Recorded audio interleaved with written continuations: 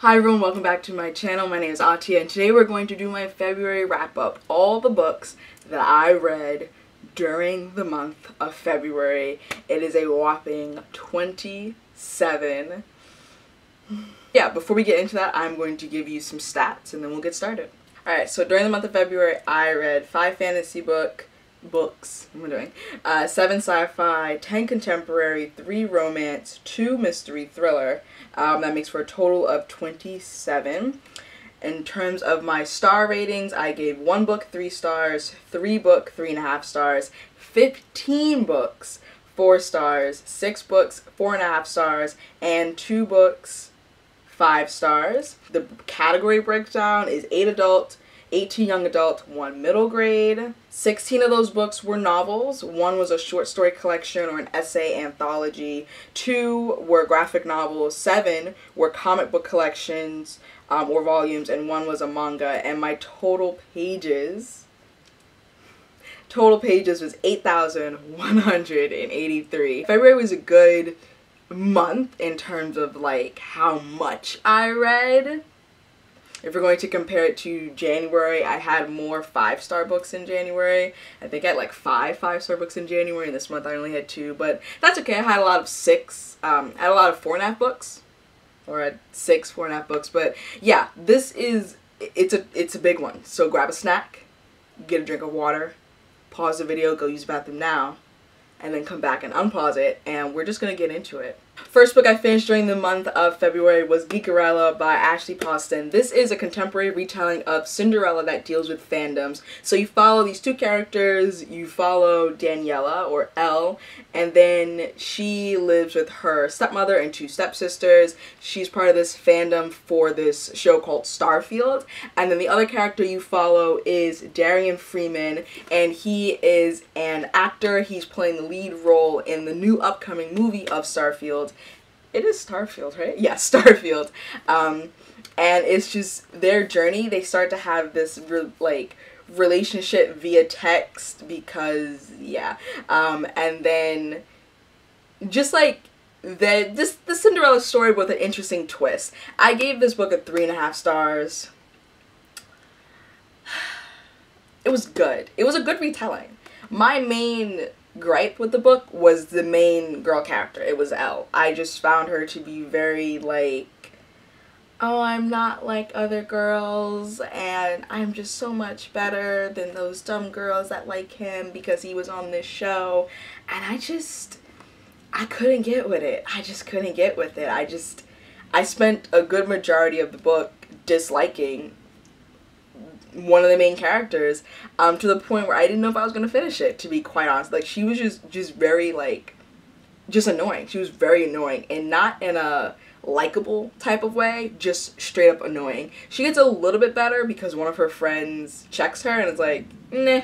This author has another book coming out in this world called Princess and the Fangirl or something like that. It's coming out in a couple months, but it is a retelling of the Prince and the Pauper, Pauper and the Prince, whatever that thing is called. And I'm interested in reading that over. I liked the writing. I liked the way the retelling was handled. I just didn't like one of the main characters in this book. Next book I finished was Black Enough, edited by AWESOMENESS. This is a collection of short stories written by a bunch of amazing Black authors about being young and Black in America. I gave this an overall 4 stars.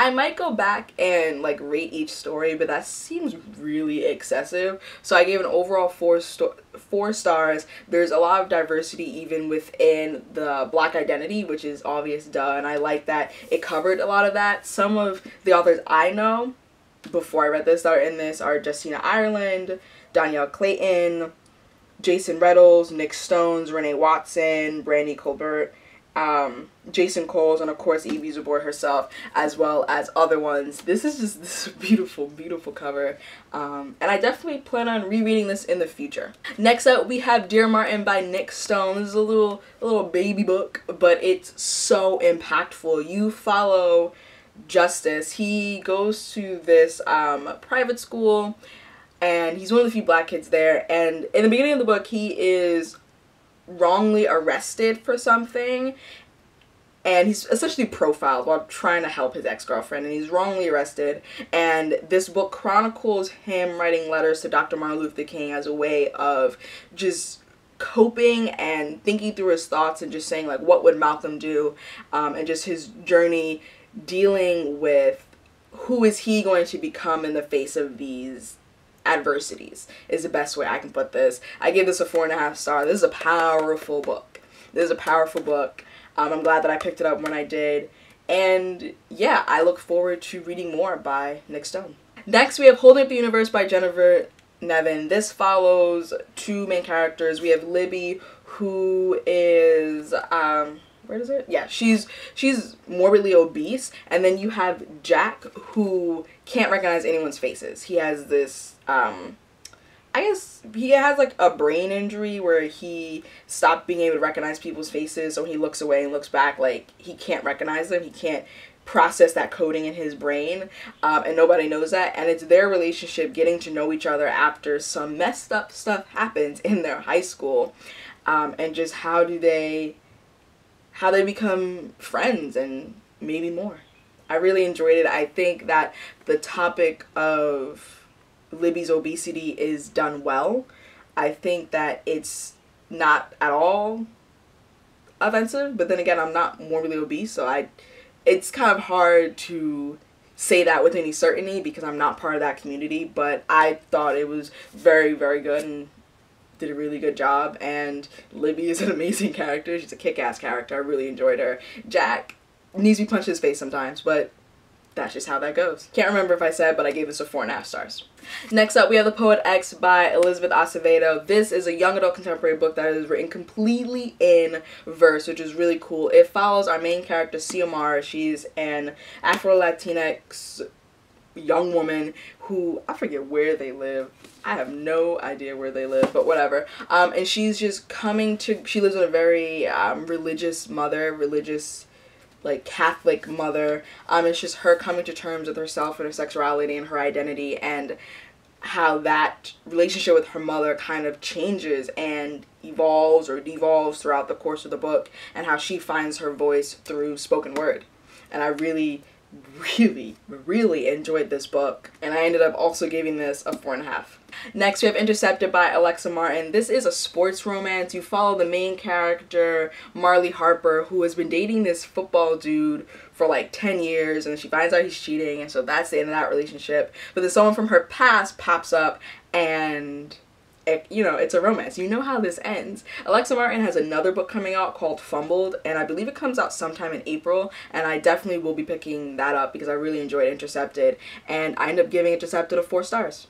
Next, we have the new queen of hard-hitting contemporary, Angie Thomas, of course. Her newest book, On the Come Up, which came out earlier in February 5th, I believe it was. This is set in the same world as The Hate U Give. It's set in Garden Heights, but it's not a sequel, if you will. So you can read this one without reading The Hate U Give if you want. Like, why would you do that? Just read them both. And this follows Bree. She is a young black woman who is just trying to make it as a rapper. That's her main goal in life. That's what she loves to do. And it's her dealing with overcoming stereotypes, overcoming misogyny in the rap industry, and coming to her own terms and doing things on her own terms and deciding who is she going to be as a rapper. I really thoroughly enjoyed this. I gave it a 4.5 stars, and I highly recommend it. Funny enough, most of my 4.5 stars came at the beginning of the month. But yeah, next we have Foolish Hearts by Emma Mills. This follows our main character, Claudia, and she witnesses like the disillusion. Basically, she witnesses the end of the most iconic couple in her school, and one half of that couple, Iris, like, hates her after that. But they are put together on this play, and it is Claudia and her group of friends just going through the ringer and just dealing with different things, and there's a little bit of a romance in here. I thoroughly enjoyed this. Emma Mills is just like a really talented writer. She writes really grasping, dynamic, complex main characters, but also side characters. So there's never going to be a side character in here that you're not completely invested in, which I really appreciated, and I ended up giving this a 4.5 stars. Next, we have Letters to the Lost by Bridget Chimera. Again, why am I like this? And this is a really dark, brooding contemporary about these two characters, Juliet and Declan, I believe his name is. Juliet and Declan, and they start corresponding via letters. So Juliet's mother has just died. This like starts in September. The mother has died that past May, and to cope with this grief that she's now having, she writes letters to her mother, leaves them on the grave. Instead of leaving flowers, she leaves letters. Declan works at the cemetery, sees one of the letters, and decides to respond and leave it. And Juliet sees this response, and they kind of go back and forth. And it is essentially them confiding in each other without knowing who the other one is in real life, even though they keep bumping into each other in real life. Really cute. I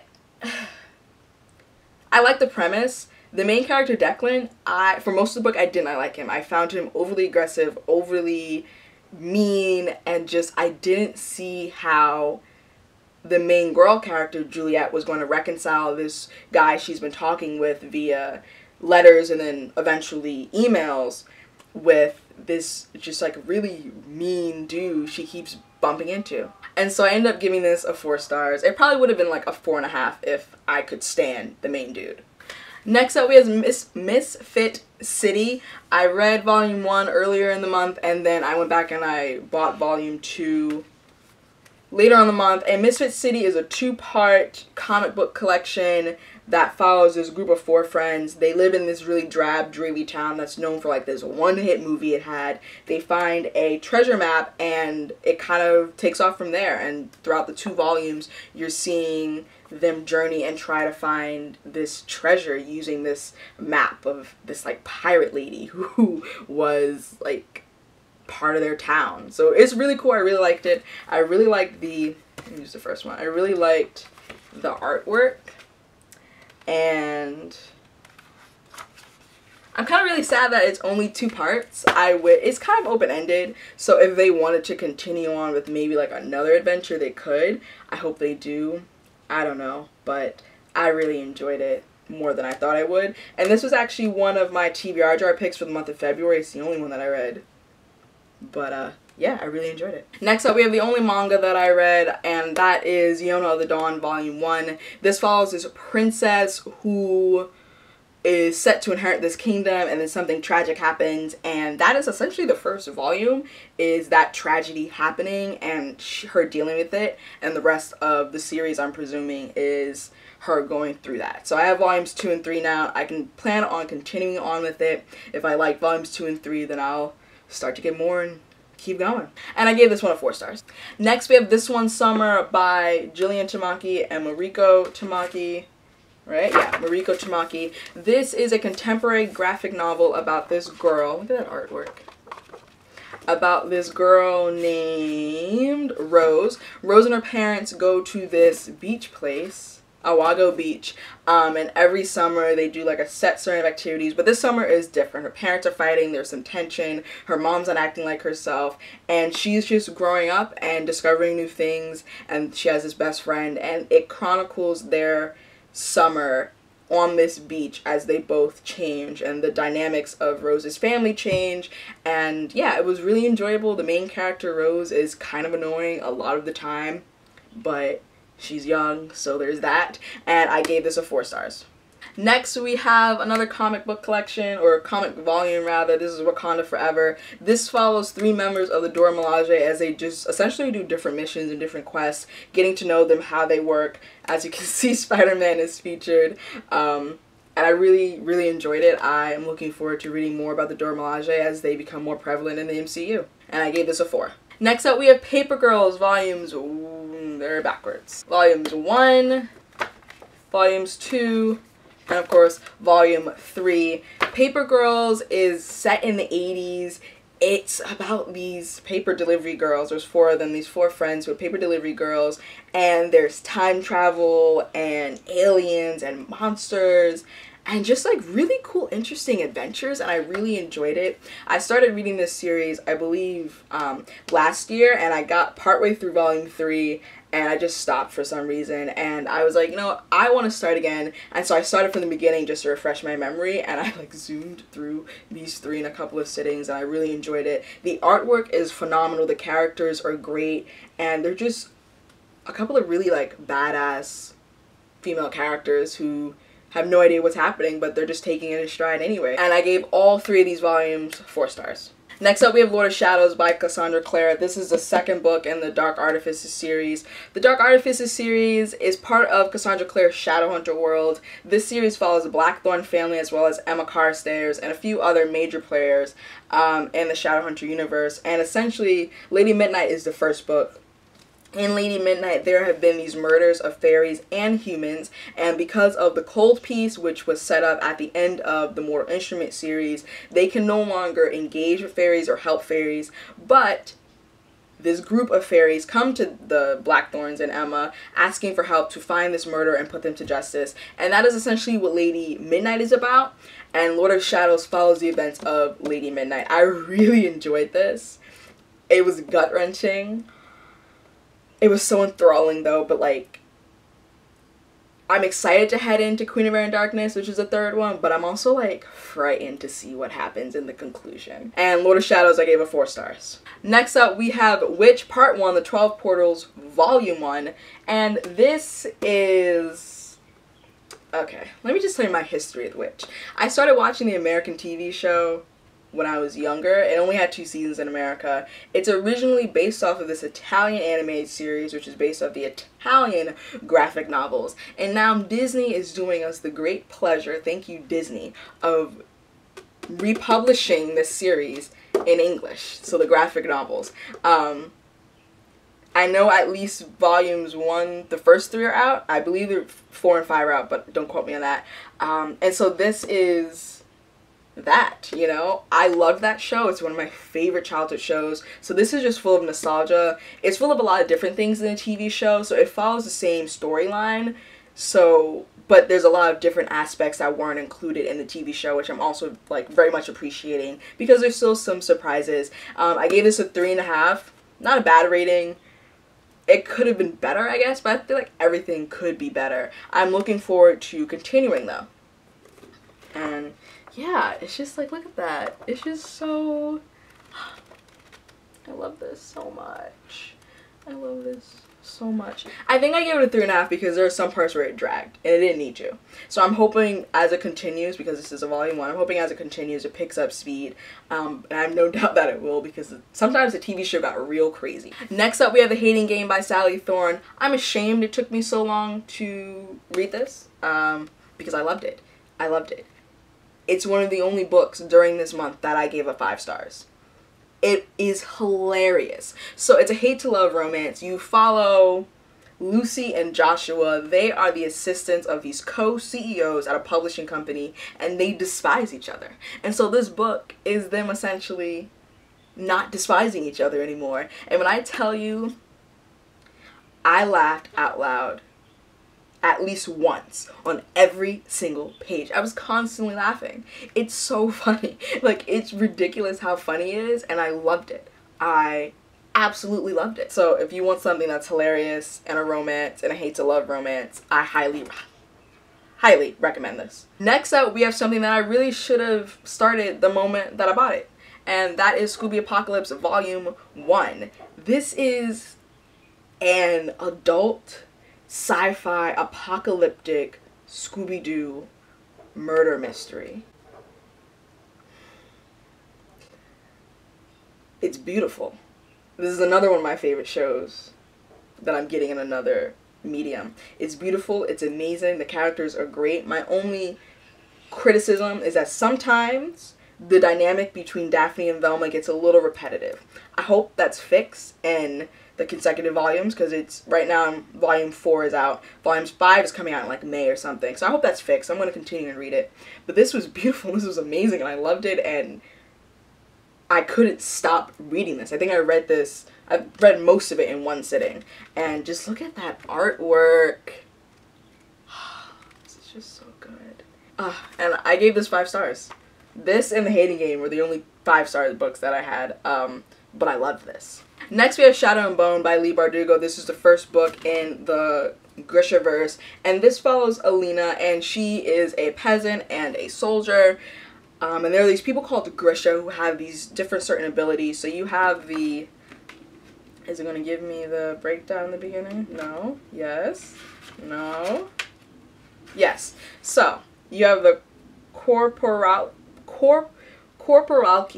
the Order of the Living and the Dead. You have the Etherealki and the Materialki. Hope I pronounced that correctly. And so... she lives in this universe where there are some people who have these magical powers or these special abilities. She finds out that she has this ability that she didn't know about, and the king's right-hand man, the Darkling, takes her and starts to train her, telling her that she is going to help the future of the kingdom, and this is that journey, and I really enjoyed it. My only critique was I felt that the romance in here was a bit rushed, and I felt that the last 100 pages were a bit rushed as well. So much happens in that last 100 pages, and I feel like it could have... there's a lot in the middle that didn't really need to be as long. So it didn't need to be this long of a book, in my opinion. And I gave it a solid 4 stars. Next we have Monday's Not Coming by Tiffany D. Jackson. This was heart-wrenching. Wow.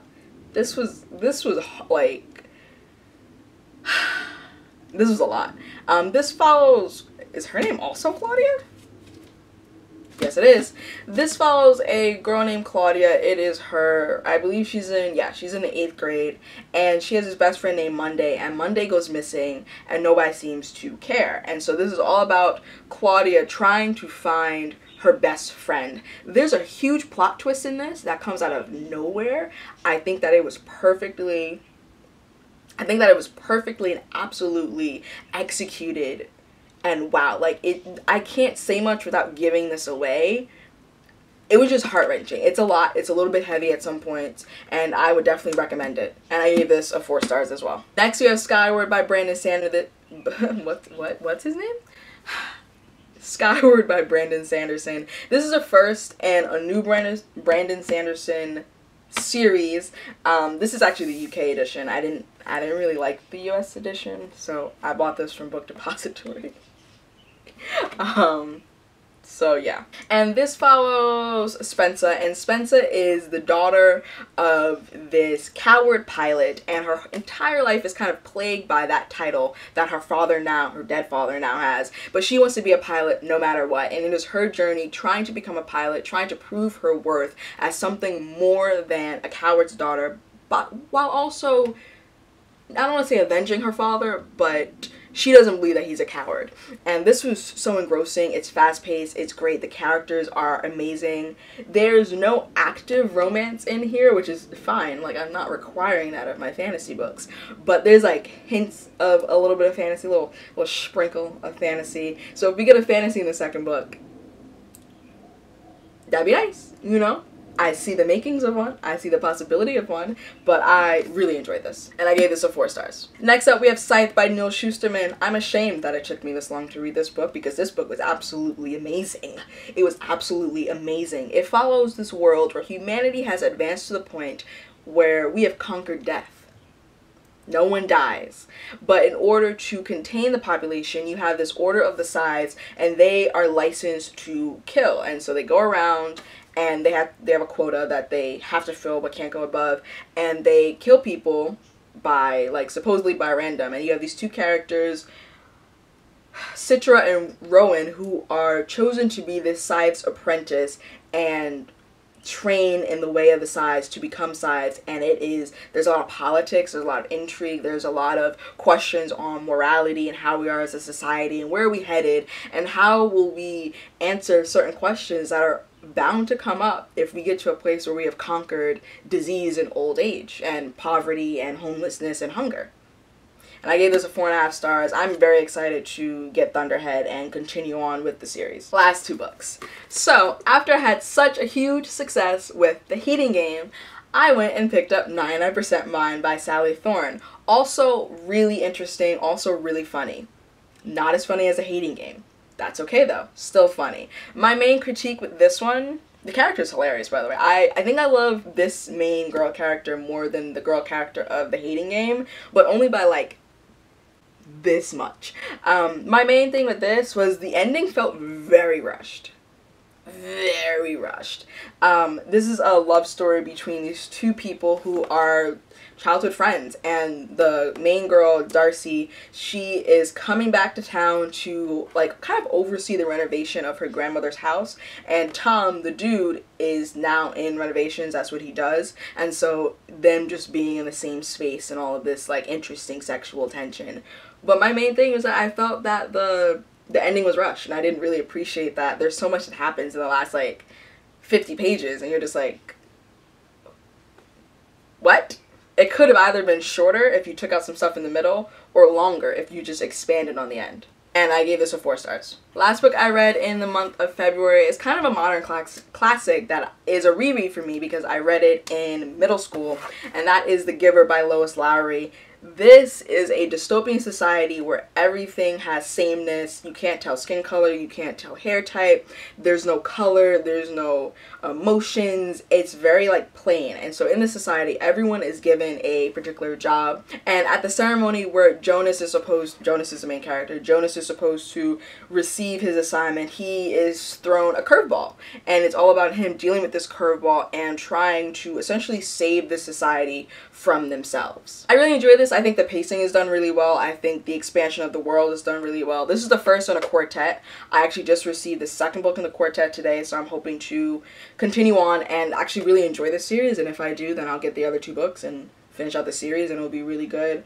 It brings up a lot of questions about society and how we deal with pain, how we deal with memory, the importance of memories, and the importance of knowledge and knowing, and what happens when you take that away from a society. And I gave this a 4 stars. So I forgot to mention that I actually got this copy of On the Come Up from Book of the Month. I'm not sponsored by them, I'm not affiliated by them, but I do have a referral code. So if you go down in the description box, you press the referral code, and you sign up using that link, you get a free book, and I get a free book. Everyone's happy. Everyone's happy. So yeah, if you want to do that, you can. That'd be amazing. That referral link will always be there under every video, so even if I don't mention it in a video, it's down in the description box. But moving on to the end of the video. Thank you so much for watching. I hope you enjoyed this video. That's all the books I read in February. It's March something. It's March 4th. March is starting off to be a very good month. But please go follow me on all my social media. That's including Twitter, Instagram. Follow me on Goodreads. You can see what I'm currently reading. You can see what I've read in the past. And you can see more extensive written reviews of the books that I have finished. And it's a good time. Leave a comment down below. What did you finish in February that surprised you? What was a 5-star read for you? And what are you looking forward to reading in March? And I will see you next time. Bye.